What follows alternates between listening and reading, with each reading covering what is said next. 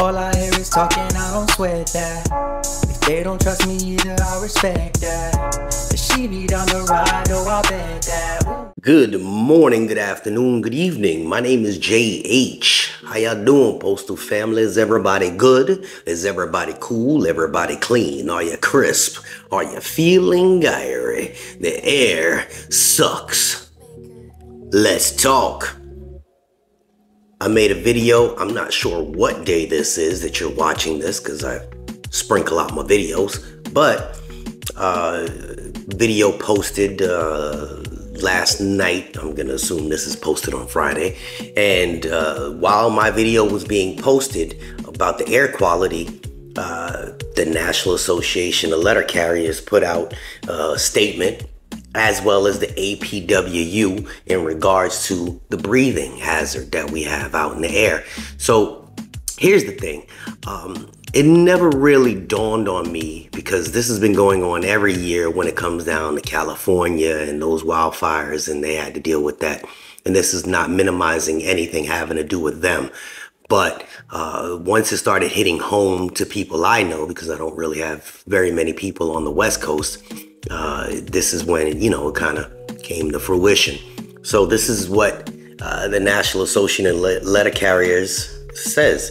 It's urging USPS to protect carriers from hazardous air quality. Yeah. Use of face masks, filtering face pieces is recommended. I'm going to try to I'm not even going to comment behind this. You guys do your thug dizzle, okay? Whew.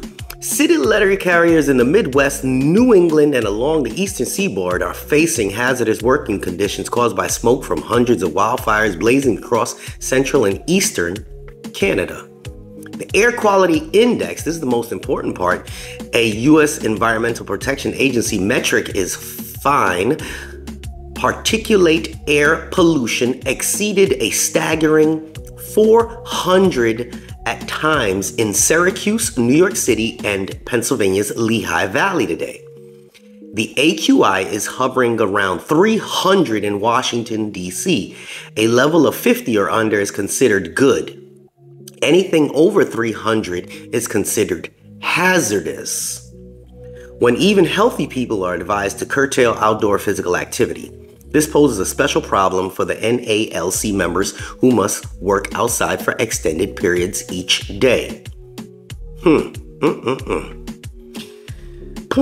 Executive Vice President Paul Barner said that the National Association of Letter Carriers, business agents, and branch leaders are relentlessly advocating for the health and safety of our members as crisis unfolds.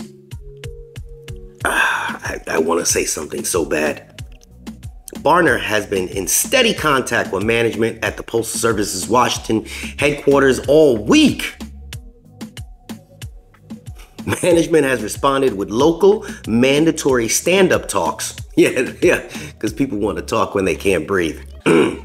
And will provide masks to carriers who request them. Leave is being granted on a case-by-case basis.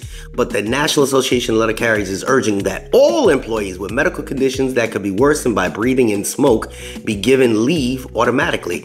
Well, here's the thing.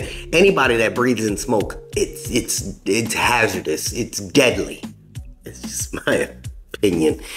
All right. Face mask filtering face pieces provide varying levels of protection based on the type of proper usage.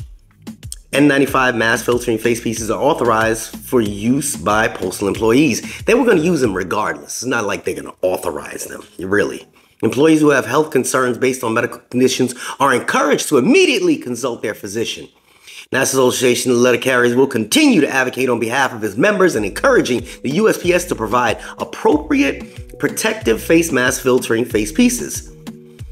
National Association Director of Safety and Health, Manny such and such, urged all carriers to be vigilant about potential harmful health effects from working in these hazardous conditions. If you're feeling sick or having a hard time breathing, immediately seek medical attention before it's too late, and then, if possible, call your supervisor to let them know what you're going through. It's better be safe than sorry, he says. So much to unpack there. So much to unpack there. But APWU as well. They put out a statement. Fire is in your health. Smoke is made up of complex mixture of gases and fine particles produced when the wood and organic materials burn. The biggest health threat from smoke is fine particles. These microscopic particles can get in your eyes and respiratory system, where they can cause health problems such as burning eyes, runny nose, and illness such as bronchitis. Fine particles can also aggravate chronic heart and lung disease. Yeah, this is all what we need to hear right now. Even the link to the premature deaths in people with these conditions. If you are healthy, you're usually not at major risk from short-term exposures to smoke. Still, it's a good idea to avoid breathing smoke in if you can help it. Everyone should take steps below when wildfires are present. Use common sense. Pay attention. First one says, if it looks smoky outside, it's probably not a good time to mow the lawn or go for a fun. Jesus Christ. If you're advised to stay indoors, take steps to keep indoor air as clean as possible. When smoke levels are high, try to avoid using anything that burns. If you have asthma or any other lung disease, make sure you follow your doctor's direction about taking your medications. Run your air conditioner if you have one. If you have one... Unexpected expenses stressing you out? Get the money you need now with Loans for Feds, a program designed specifically for federal employees. Bad credit is not a problem. Application is fast and easy with same-day approvals. Apply now. Well, at least they're acknowledging it. That doesn't mean that their statements are gonna do anything. It says report to your manager, and what does your manager say? Has anybody reported to their manager yet? Leave your comment if you have, and what does your manager in turn say? Because at this point, I mean, they said stand-up talks? Really? How can you stand up and talk to carriers and say, hey, be careful, go deliver the mail? Or just suspend, common sense, the smoke goes away eventually. Suspend mail delivery temporarily until the levels that we are not me, but my postal family, my UPS family, my any delivery family has to deal with when they're going outside. Suspend delivery. And if somebody is sitting home and they're wondering why their little piece of mail that came from Albuquerque, New Mexico with a box of chili peppers didn't show up, they should realize that, yeah, somebody's life is worth more than, fulfilling whatever the obligations this company claims to have. I mean, the mail is slow already. But yeah, let's do diligent, people, because this is I really want to comment so bad. Yeah, it's burning me. So you know what? Instead, I'll tell you guys about this email that I got. This is a good one. This is a good one. All right, because that's rough. That's rough. So my eyes opened up. That means it's rough. I got an email from my UPS brother. Not even related to me, but we are brothers. That's how it works. And that's how he titled it. Hey brother, I've been watching your videos on YouTube for a bit now. I'm a UPS driver gearing up for the upcoming strike. I'm a local in Arizona. Says, thought you might want to join us on Saturday, June 10th. So Saturday, June 10th, they're going to be doing their voting apparently. It says contract campaign webinar, UPS. What does it say? UPS strike, vote, and beyond. Join the UPS Teamsters from across the country to make plans for turning out an overwhelming yes vote to authorize a strike at UPS. Learn about upcoming contract campaign actions to continue to make UPS feel the heat and prepare UPS Teamsters to take strike action on August 1st. Woo! Get the latest contract campaign material so you can take action where you work. They have a Zoom meeting going on Saturday. And you know what? I'm going to watch it. You know why? Because we stand in solidarity with anybody that has to encounter the same things that we encounter. And here's a good thing. I mean, if you hear that they are going to strike, this is just a personal thing. This has nothing to do about facts. But if you hear that they are going to strike, I implore anybody that can hear my voice, go join them. Go out there, represent who we are, and stand with them and say, you know what? I agree. I agree with you. Because what's stronger than 350,000 UPS workers striking? A few of us going out there to stand and watch and say, yo, they right. Now, we can't strike. I had to make sure that that's put in there. All right. We cannot strike, but you can stand in unison, unified with people that are fighting for their good. Their cause is good. And if you happen to see the news one day and you see a bunch of browns and a few blues sprinkle in there, what kind of impact would that have on their bosses? Man, the people really want this. The workers really want this, because at the end of the day, this is for the workers. It's not about the $1 million, $billion company owners. This is about the workers. Everybody should have fair working conditions. This is my opinion. I don't usually drop it in too much. But if you could, why not? See what it's like. See what it's like. Now, I have a younger audience, so it may be different. It may be something that you're completely foreign to, or foreign to you. But at least if you show up and say, man, this is interesting, and talk to one of them. I encounter UPS guys every single day. People at the stations encounter UPS people every single day.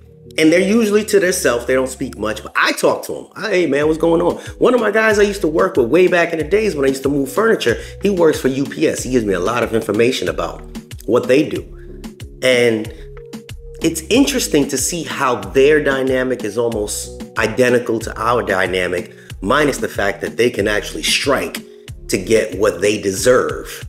Whereas we have to pray that our union does right and fight for what we deserve. You know, I would implore any union stewards, if you have, you know, the cojones, go and watch what they're doing. Get some details behind it. See if you can figure out a way to demand the same things that they're requesting for us without having to strike. Get the ideas. Don't be tunnel vision. Be broad. See the big picture. Does that make any sense to anybody? Or am I just babbling at the mouth? Somebody goes, you just talking shit out the mouth. Probably. But again, this is my opinion. We're all entitled to it. But again, the visual on the news, can you fathom that when somebody's reporting, and we're out here in such and such Oklahoma, and we have all the UPS guys out here, and look, there's a couple of the USPS guys sprinkled in there. You guys ain't gonna get in trouble. Don't worry about it. As long as you're not on the clock. Don't do nothing while you're on the clock. It's amazing. All these guys are standing in solidarity. Do you hear that, Mr. CEO? They're all together. Then what? Because, at the end of the day, what they don't do, we're going to end up having to do.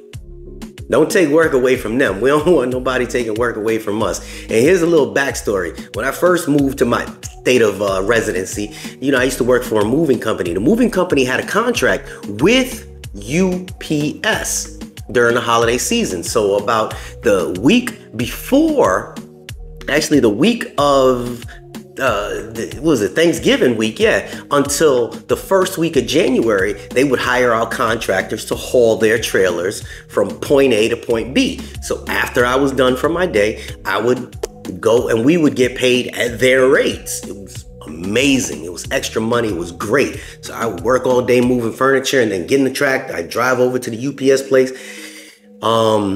get in a tractor that we leased. We'd go over to the UPS place, be assigned a trailer, and I used to pull double trailers. So we would I'd hook up to doubles and then go shoot up and drop them off and then pick up some more and come back down. And, they I don't know how they felt about it, but we were there. We were there to help. And that kind of, now looking at it from this end, they were giving away work. And I was probably one of the problems that they were talking about, contracting out their work. Yeah. So I was one of those problems. I did that for about 4 seasons, but it was just the extra money. But it's interesting because, I learned a lot from them. I used to go sit in their break rooms. They used to all turn their head like, what the you doing in our place, man? Anyway, I'm just babbling. But yeah, I got a little experience dealing with life. Nonetheless, I like the fact that the UPS guys are reaching out to me, because that's not the first. And I felt like I should share it today. Obviously, I'm protecting their privacy as well. So, the wildfires, it comes down to our union. I appreciate you stepped up and started speaking about it. Somebody's going to say it's not enough, but it's a start. By the time this subsides, hopefully they have some type of something in place, protocol in place for scenarios like this, because this happens every year over in California, and it's not fair for them. And it's definitely not fair for anybody, any carrier, really. It's the hardest job. You're sweating, you're damn. It's just not a good thing. All right, this is JH, or Babble Long Enough. Postal family, y'all have a blessed rest of your day, and we out.